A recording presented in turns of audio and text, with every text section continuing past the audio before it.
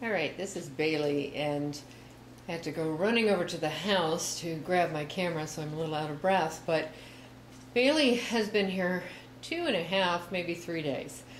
So first day she's upstairs, isolated in a cage. Then I move. She's there for 24 hours. I move her down here. She's been in a cage down here for 24 hours. And then I integrate her out into group living. And this is group living. All the other cats are put away. And when I first integrate them, I let them out all by themselves. And so the key here is not only that she has been well enough adjusted and adapted to make this rapid progress into group living. I mean, kind of unheard of. Usually it's about day 5 at the earliest, day 7 average maybe, day 9, 10 that the cats are out in group living. And yet, the other thing is, look at what she's doing. She's loving this catnip candy cane, being as silly as she can, rolling all over, and just not a care in the world.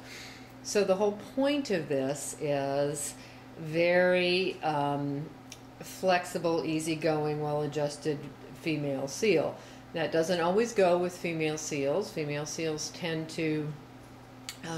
some of them are prima donnas and don't like change and slow to adapt and a little bit concerned, but not this gal. So this gal is gets a high 5 in the Siamese adaptability quotient. Just a wonderful, easygoing cat who's just adjusting incredibly fast, and you know, obviously was well cared for and loved, and you know, felt secure,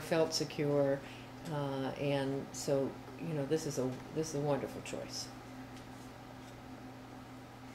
And she's celebrating New Year's. It is New Year's Eve this evening, and she is celebrating New Year's in fine style with some catnip. Don't overdo it.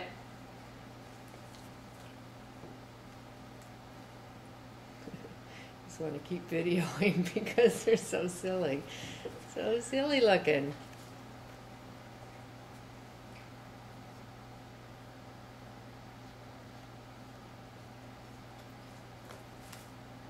There we go, and she's off.